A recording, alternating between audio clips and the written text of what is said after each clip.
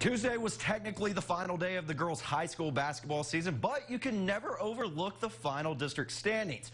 What that means is winners and Miles in 7-2A finished in a tie, and they had to play for the district's final playoff spot tonight. Neutral site game out in Blackwell. Both teams came out firing, specifically Miles Reagan Smithwick. First quarter here, Smithwick drills the jumper. That was a nice one-handed assist there from Skylar Brooks. Now Smithwick showing off her post moves, up and under off the glass. And then here, she was putting in some work in the paint. Brooks' shot is off the mark, but she's there for the rebound and the putback. She had 10 of the Lady Dogs, 12 points in the quarter.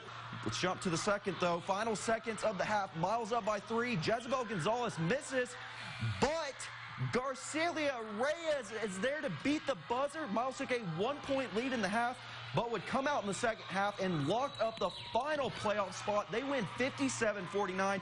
They'll take on Haskell in the bi-district round in Colorado City on Monday.